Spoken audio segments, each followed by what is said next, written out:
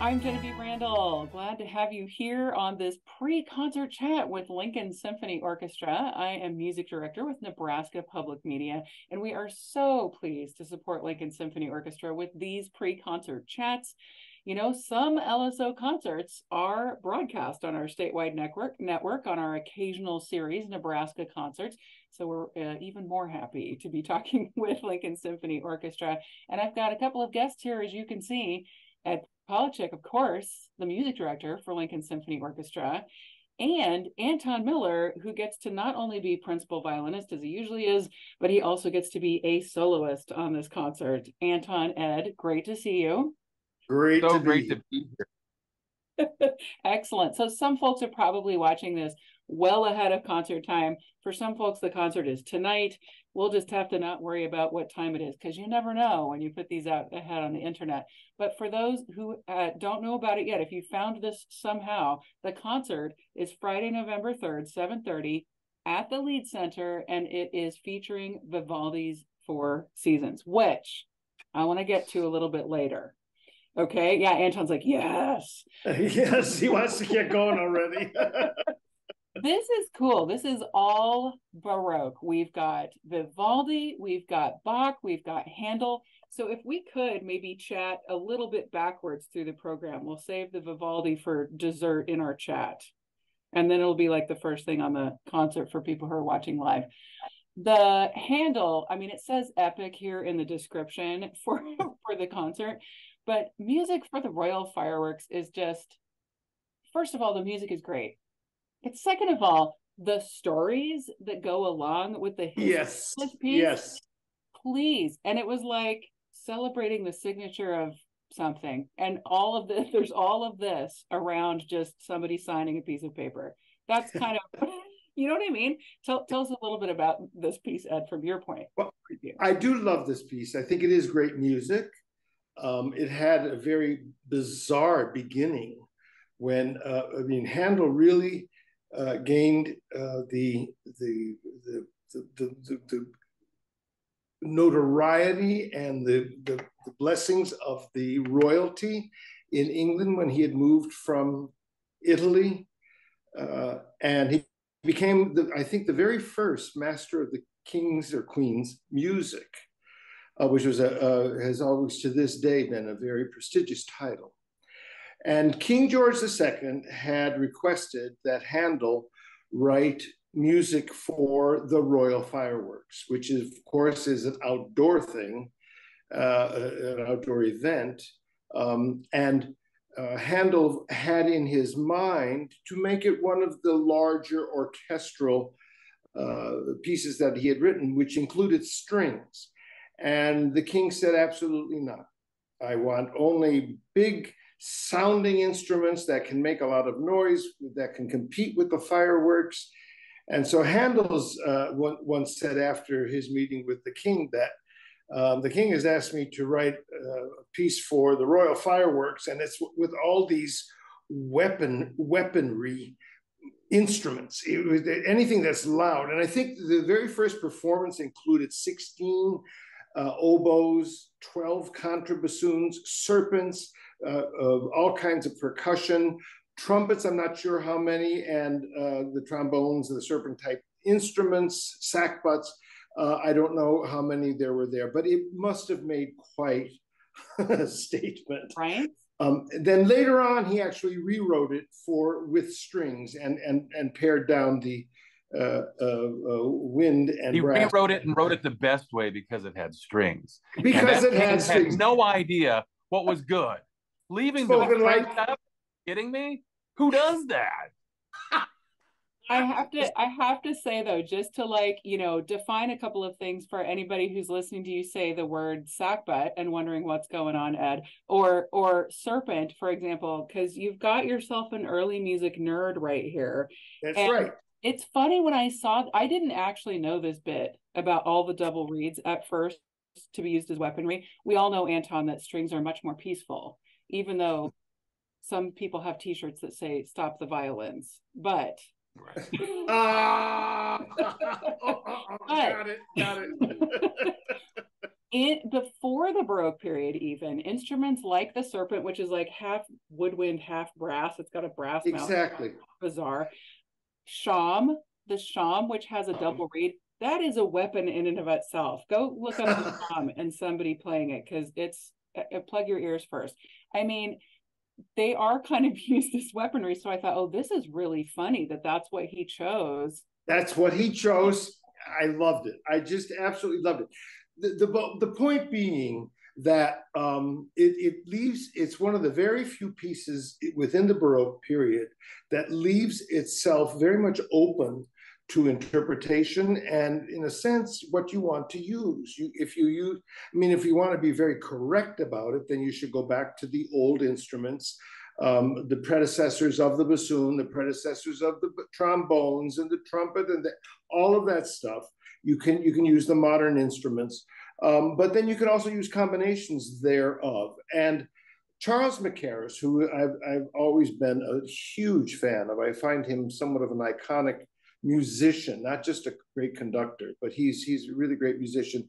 He made an arrangement, and it's his version which will be presenting, which is actually for full modern orchestra, including clarinets, which weren't even invented at the time. So, but it does offer, I think, a unique way of experiencing this music on a much grander level, because we will go in the evening from the only strings only, and of course continua, I will be at the harpsichord, to strings along with oboes, bassoons, and three trumpets and timpani, to then kind of the full disclosure of what Baroque music can be all about. I love this program. I think it's going to be just spectacular. Absolutely. It's so cool. And we get the three biggies here of right. The Baroque era, right? Three giants of the Baroque, right? And make sure that we get to Anton and his Four Seasons spotlight here. We got to go back here to Bach, who, by the way, fun fact, was a huge fan of Vivaldi. So I think it's cool that he's tying together this program in the middle. And this is the orchestral suite number 4. Not done very often, actually. Yeah. Okay. It may be the 4 and 1 might be the least performed. 2 is very, very popular because it's just flute and strings. But 3 then opened it up into what we call the celebratory orchestration of the Baroque, which always includes oboes, bassoons, strings, but must have 3 trumpets and timpani. So whenever you see 3 trumpets and timpani, especially in Bach, you know it's going to be very celebratory. This was written at a period in Bach's time when he was in Cöthen, and he did mostly instrumental writing. The Brandenburg Concerti come from this period, the solo violin and cello suites. It was actually a time when Bach seemed to be his most happy, because he just loved not being saddled with the, I guess you would call, the religious calendar of the Lutheran Church. And every Sunday, this had to happen in this theme, and these were what was allowed, and this was what was not allowed. He had great freedom of expression. And you can feel this actually in this piece. We have done the 3rd orchestral suite before, which includes the same orchestration. But I thought, let's now do number 4 and show this aspect of Bach with the 3 trumpets, timpani, oboes, bassoons, and strings. It is a glorious piece, and in a typical kind of structure of a suite. So you open with the overture itself, and then you go through Minuet 1 and Minuet 2 and the bourrée and the minuet and the blah, blah, blah, blah, and we close with the La Réjouissance. And it's just absolutely incredibly intricate. And in some ways, I have to say, and I feel this way a lot about Bach, in some ways, extremely romantic, very beautifully romantic. So this brings me to a question I want to lead with Anton here on this one, and then go to you, Ed, because I think it's interesting to think about that sound. But since we've got 3 Baroque greats here, this is kind of like the musical version of describing a wine. Anton, Yes, yes. how would you describe the flavors differently of these three Baroque era composers? Oh my goodness, that's a really interesting question. Exactly. I, And I'm it, glad you got that question, Anton. well, For it's next step. interesting. Think about, if we think about kind of the relationship, musically, as you said, Genevieve, about Vivaldi and Bach, and the fact that Bach was a big fan of Vivaldi's, and I think there's, the Vivaldi had that way of really showcasing the violin and solo instruments. Like you think about Yes, how I mean, he's kind of, I sort of see him as like the father of like the concerto for instruments and showing off the instruments and all that. And he even wrote concertos for instruments that hadn't had concertos written for them before. So he was a real trailblazer that way. And then his output is just tremendous. There are hundreds and hundreds and hundreds of concertos, and they're all good. Like they're all really good. Like it's amazing. So I 438 concerti. well, Wow. so it's a lot, right? I'll And they're really great. So I think then you look at and I think there's a real sort of connection that Vivaldi found. So it's like almost like an everyman's kind of Yeah, person, that composer. And so I think it's kind of, if we're talking about wine, it's like the best $2 check you could ever find. And it's not like a label wine, right? It's everybody it's like, oh my God, we can just, this is for people. We can just drink this stuff. We don't have to go to a hoity toity, wine bar and have this. It's like, it's down and dirty. It's so cool. It's just like, everybody's going to enjoy it. Right. exactly. Exactly. I got you on that one. Okay. So, so then like Bach is this thing where I feel like, again, talk about an output. I can't imagine in one person's life to have written all of those things. I mean, it's mind blowing. But the depth and the just the skill with which Bach wrote, the part writing just on its own, just to be able to write in that way, that everything. I mean, nobody wrote like that. Nobody, and I don't think anybody since had figured out how does it happen so naturally. Like he could do all those things and intricate sort of voice leadings and all that stuff, and it sounds perfect, and it's exactly what you want to hear. It gives you the satisfaction of being intellectual yet just really going to your heart. So there's a depth to that. So I think a really wonderful Cabernet Sauvignon maybe. Um, and and then I would say that for Handel is like, there's this sort of, again, for me, when I think Handel, I think what Ed was talking about, that there's this sort of like interest in kind of the celebratory things, and the kind of like there's also this sort of grand kind of like show, and I feel like if Handel was around today, he'd be writing, musical theater things, and like just stuff for and again, very popular composer, right? So I think we're then going into another thing, like as Vivaldi did, that there's this, music for people to really, for people to love and to really be entertained by, and music To for events. celebrating and effervescence and reaching all the gamut of emotions. I agree. So champagne. Yes, the effervescence. I was thinking it has to be sparkling. So how is that? Bravo, Anton. I see. Bravo. Great. Yes, exactly. And I think it's perfect because we got, I said wine because wines are so different, but it's this, they're all wine. They're all Baroque composers, right? To carry a metaphor, probably a little too far. That's fine. But there are these different flavors and different kinds of feels to each of these composers. So I think it's really cool to have this all on the same concert. Okay, Anton, what was the very first time you ever heard any of the Four Seasons by Vivaldi? I was a kid. I was really young, and I loved it. Like I probably was like 7 or 8 years old, and just couldn't believe that like somebody had written something like that. And I was thinking about it, and I first probably performed Four Seasons when I was probably, it might have been 20, maybe even a little bit younger. And since then, I've played it. I think I've played it in 7 different states and on 2 different continents. And I've played various versions that were based, other composers that did their Four Seasons, like Piazzolla and that kind of thing. I've played various versions, Four Seasons.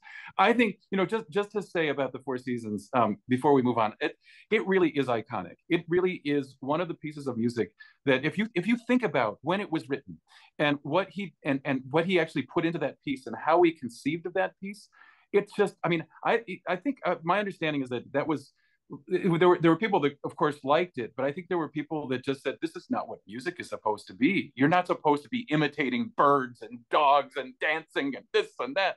I mean, it's just incredible what he did in the early 1700s, what's the 18, 17, 20. I mean, he's writing this, and this is something that's programmatic, that he has text that goes along with it. There's description, and the music itself is incredibly descriptive. That's just way ahead of his time. I mean, we were talking about later on, when we're talking about 100 150 years later, people were starting to think about doing stuff like that. And I think the fact that the test of time has been kind to the Four Seasons, because it really is something. I think my understanding is that it was played a lot during that time, and then it kind of like fell out of disfavor for whatever reason, who knows why. And then it kind of made a comeback, and it's one of the most recorded pieces. It's one of the most performed pieces. And every time I play it, I'm amazed at how much I love it. That piece, there's never anything to get tired of in that piece. There's always something for everyone. There's always something interesting to say with it. But just the fact that to think about him writing that and having that way back then, and then to still one of the most beloved pieces that's performed. I mean, there's nobody in the universe that wouldn't like that piece. I can't imagine. You can't be human and not like that piece. It's so amazing. When did either of you first learn about the sonnets written with it? Because I also remember hearing this as a kid and thinking, wow, this is different. This is high energy. And nerd fact, I used to blast it out of a stereo in my car driving around Holmes Lake in Lincoln, which my friends thought was hysterical. I mean, the few friends that I had because of that. So, but when did you learn about the sonnets? Because it was later. Once I started studying music for real, I thought, oh, there's sonnets that go with this, which is really incredible. I mean, there was tone painting before, but Vivaldi, you're right, Anton. Original kind of tone poem lead in or something. When did you? And those the words are actually in the score. So when I first learned it, it was the immediate that, like, it was, wait a minute, what is this? And of course it was in Italian. So like, wait a minute, I'm playing there, that's icy, and we're slipping, we're falling, and the guy's drunk. What's happening here? Are you kidding me? And there's dogs barking. Oh my god. Exactly. It's incredible. And it's so funny because as you play it, it's immediate. Like that's what it sounds like. And so even if you didn't have the poetry, you would know exactly. It's just as descriptive as words. Like you would be able to, anybody would be able to tell if you played it for them. They would say, oh yeah, that's a bird. Oh yeah, that's that's somebody that's slipping on ice. That sounds really icy. I mean, it's incredible. Like it really describes. It's completely a musical description of what the text is. And we actually have a PowerPoint that's going to be shown because it's there. We didn't know at first where he got these sonnets, and we finally decided that he probably was the one who wrote them, and he did put them in the score, and that fascinated me because I thought, my gosh, this is kind of the very, very first programmatic music that ever written, like you were saying, Anton. He was so far ahead of his time. But we will show the audience line by line where those words appear in the score when he's playing at that very moment. So you'll be able to make the connection that Vivaldi had in mind when he wrote that music. And I think that that's a wonderful thing. It's another addition to another level of admiration and actually expectation of what the music is all about when you add that to it. And I'll tell you, you nailed it, Anton, when you said every time you play this piece, it's like playing it for the first time. I learned so much. It's brand new.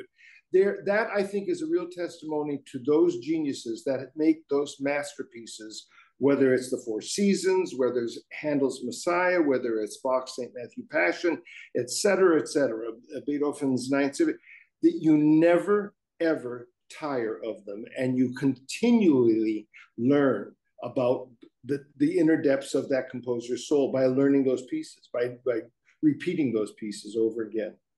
Now, I've done this in 7 states too, but one of my states was catatonic when I've done it before. Sorry.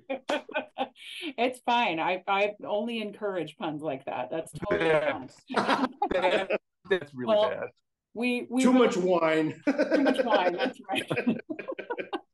There's never too much wine. We really have like 10 seconds left here, and I would love to talk more about Vivaldi and Bach and Handel, but our pre-concert chat has come to a close. And for those who are watching this right ahead of the concert, it's time for you guys to get playing, I suppose. So I hope everybody has enjoyed this pre-concert chat. And I certainly know everybody will enjoy hearing Anton Miller featured on this set of amazing concertos by Antonio Vivaldi that we know as the Four Seasons, each season represented with the violin and the strings. You'll also hear that Bach Orchestral Suite number 4, and then we'll round things out with a bang with the music of the Royal Fireworks. There we go. All conducted by our maestro, Ed Politik. You guys, Ed, Anton, thank you so much. This is always so much fun. What a great place. Thank you.